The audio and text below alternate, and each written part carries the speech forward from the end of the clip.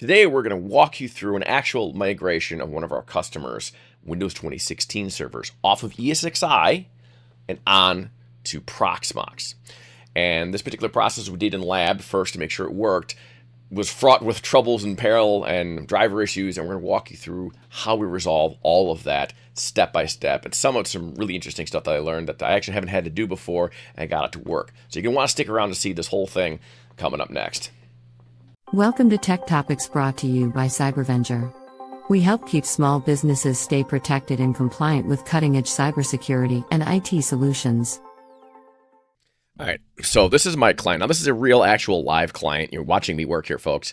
So there's going to be a lot blurred and missing out of here because, well, confidentiality. So I apologize for the extra blurring, but obviously I don't want to display too much of my customer stuff. So this is the new server that we built for them, the new Proxmox 8, and they have an ESXi 7 server over here. What we're going to do is we're going to go to the data center up here, and go to our storage, and then you'll see that we already added our new server. So if you go to add and you go to ESXi, all you got to do is you make this is whatever name you want it to be. This is the IP address of the ESXi server, root, and whatever the password is. And then you generally want to skip your certificate verification because it's probably, a self-signed certificate. And you add it, and here we go. And when you do that, you can go down here. This appears under any of the hosts. They all have that server there now. And if you click on it, you can see your guests. And you click on a guest, and you click import. Now, in this case, I can't do that right now because this guest is still running. So we're going to go over here and shut this puppy down. Okay, that's off. So now we go over here, and we can now import our server there. So import, let it pick whatever number it wants, how many sockets we got, how many cores, blah, blah, how much RAM. Oh, it looks pretty good. We're going to go next here. Advanced, I should say. And I'm going to make my SCSI controller to be virtio SCSI. That's an important one because that's the driver that we have. It's easy to find.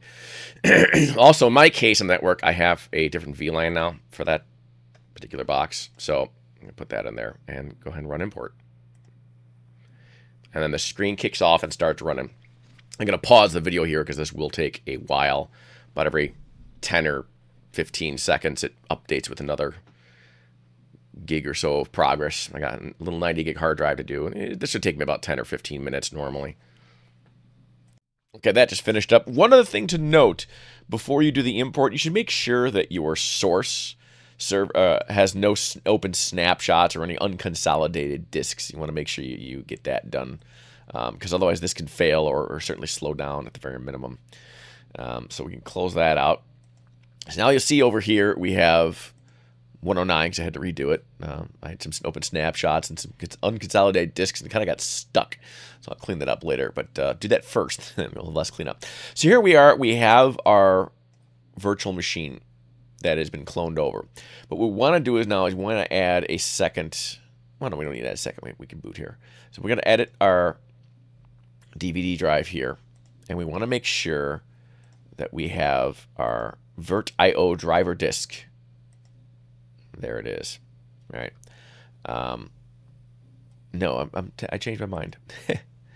So we're going to add a second CD-ROM because we need to boot off of Windows 2016.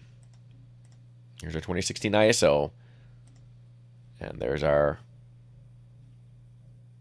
SATA 0, which is our virtio, and we're going to go ahead and launch this puppy.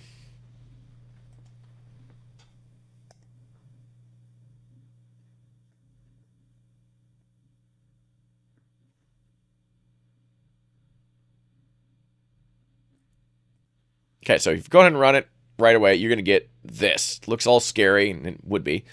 Inaccessible boot device. If you've seen this, we're going to walk you through how to fix that. So first thing I'm going to do is I'm going to escape to my boot menu here. That was too slow. Yep, got the gun. We're going to catch this, and we're going to get in. All right, so now we're going to boot off of our 2016 OS. There's our boot menu here. Punch number 3. And now we're launching up a good old-fashioned Windows 2016 install CD. That's all this is. Okay, so we get here. We're going to hit next, and then we have our repair your computer. I'm going to troubleshoot, get to our command prompt, and here we go. Now we need to load the driver. So first things first, we're going to go find our driver, which I believe is the D drive. No, that looks like our Windows CD. It's not C, is it? No. E. That's our E drive. Okay. So the AMD 64 folder is our SCSI driver, and then we'll see there's 2K16 because this is 2016, right? Find the appropriate spot, and here are our drivers. So what we're gonna do is drv load space and VO SCSI. Well, actually, you know, before I do that, I'm gonna prove something. So if we launch disk part, and I want to list my disks, it'll yell at us that there's no driver. Again, we're right now running as the install environment. The install environment has no driver. No fixed disks. Okay, so we're going to exit that, and now we're going to do drv load and VAO SCSI.inf. And there, so now it's loaded. So now if I go to disk part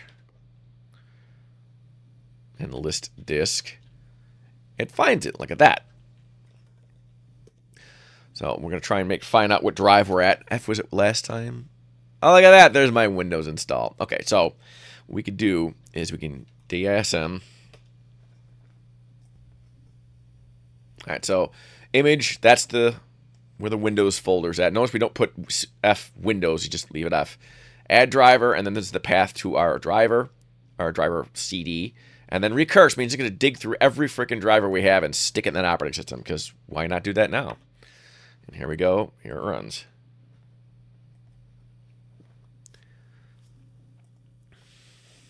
Hate when I forget to have typos. Okay. There we go. Fix that. Colon, E down, backslash. So there we go.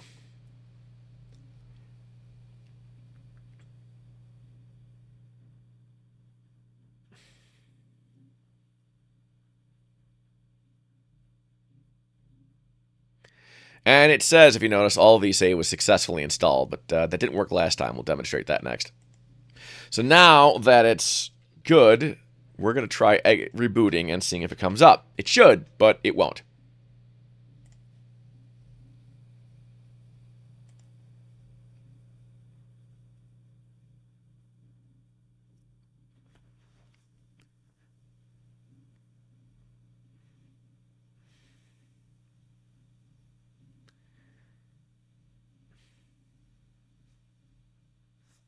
And you see, this is not what we want to see. It's still not seeing it. That's because the driver's not there. So if you hit yes, it's still going to get you right back to here. So we're going to reboot and go back into the command line. I'll show you what else I had to do. Okay, so here's the thing. So we're back up now. Now we're going to figure out what the heck happened. And what we do is going to try and manually copy stuff, and we're going to play with the registry. So I'm going to copy all of our INF files to the C Windows INF directory. And just make sure you don't brainlessly put C. C is what it really is, but right now it's F. There we go. So copy files. And now we also have to copy the sys files over. So copy all.sys. And that's going to go. It's going to F Windows System 32 drivers. See, it's got one there, which is interesting. So I'm going to tell it no. So it looks like I copied the drivers, but not the INF files. Now, the next thing we're going to do is some little bit of reg editing. How do you reg edit from here? Well, very easily. First, we're going to reg, and we're going to load HKLM, and we'll call it offline. And then we're going to put the path.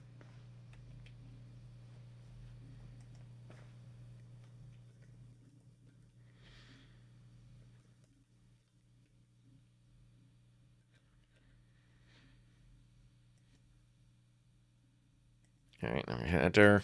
So that's basically loading our registry into memory, and then we can reg edit. And if we go to our HKey local machine, we now have this offline key that we created by loading.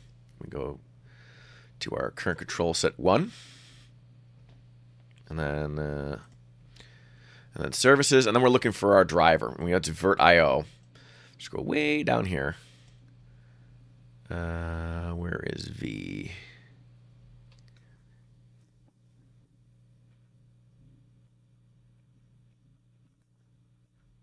There you go, Vert SCSI. This is our driver here. So we've got, oh, that's nice. Okay, we got start, and we've got type, and we've got group SCSI mini port. These are the three things we need here. Reg SC, I had to create this manually in my last image. I don't know why it's here now. Maybe my DSM worked better for some reason. I don't know. Start should be 0, and then type should be 1. This is basically telling it what level the driver needs to be run at. There's also Vert store. Yeah, it's got that set up as well. Okay, so that actually does look good. So maybe just copying the sys files are all okay. We have to do this time for some reason. But if they're not there, then you're going to have to create them manually. Create that, and that. Mindful of the type, reg D word. So if you want a reg D word, it's just, here you go, see D word 32, and then string value for the group. And this SCSI mini port happens to be what the VirtIO driver is. So it looks pretty good. So let's give it a reboot and see what happens.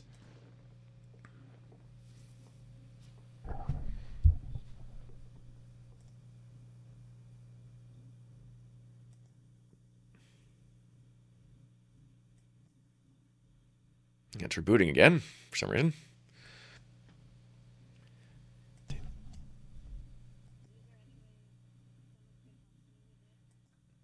Okay, and there we are. She booted up cleanly. So this time it looked like I just needed to copy the sys file over. Last time I had to do registry in my lab, which is interesting that it's different because it's the exact same system. There we go. We got our desktop back, and we're up and running. Okay, so that's pretty much it in a nutshell. You saw that we were able to use DISM to apply drivers, kind of. We saw the problems that we had with that and how to manually fix that by editing the registry. And so a couple key interesting things is to remember that you have to boot off of a compatible operating system. So if we saw that, well, we didn't demonstrate, but I've also used Windows 11 based Hiren's boot disk to try and do DISM and apply drivers, and it gave me an error. And I just didn't bother wasting time showing that on the screen, but you can't do that. I had to end up using Windows 2016 install disks. From Windows 2016, I had to use DRV load to load the driver onto that environment so that I can then see the hard drive, so that I can use DISM to apply the driver there. And then I still had to manually edit the registry and copy some files over to get it all to work and come up cleanly.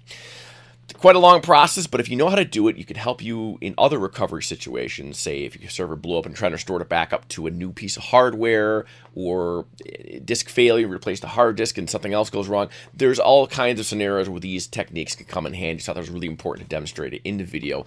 Hope it was all helpful to you, and we'll see you all in the next video. Thanks for watching. We hope this video has provided valuable information to you.